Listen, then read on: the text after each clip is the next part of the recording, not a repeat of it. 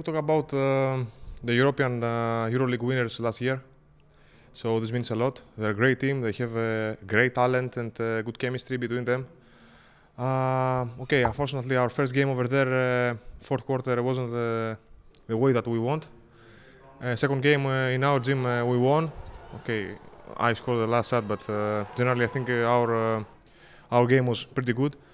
I hope tomorrow to have the luck with us, because in these games you need a little bit luck, and it will be for sure a very difficult game for both sides. Our style, basically their style is, I told you, they're a great talent. They play 1-1. They have great scorers, experienced players. Possibilities are 50-50, okay, because our style, we don't have their talent, but generally we play tough. We are a strong team. We have good chemistry. So it will be like a box game, I think. Personalities always in these games plays the game.